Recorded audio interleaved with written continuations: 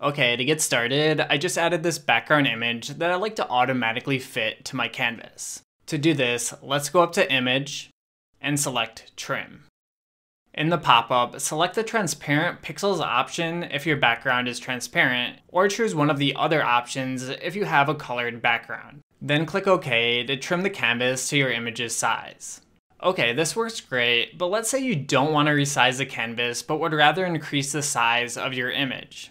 For this, all you have to do is use the Ctrl-T keyboard shortcut to bring up these sizing handles.